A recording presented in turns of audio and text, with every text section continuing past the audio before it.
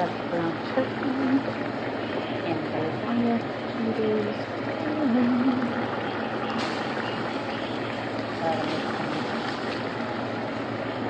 All my ingredients ready.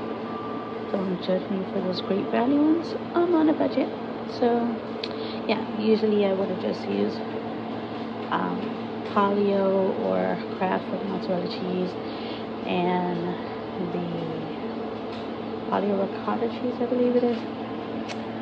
But yeah, on a budget this time. So now I'm ready to layer it. This is a very light layer of sauce at the bottom. So then I'm going to put some ricotta cheese and some mozzarella cheese on top of that. Now I'm going to add another layer.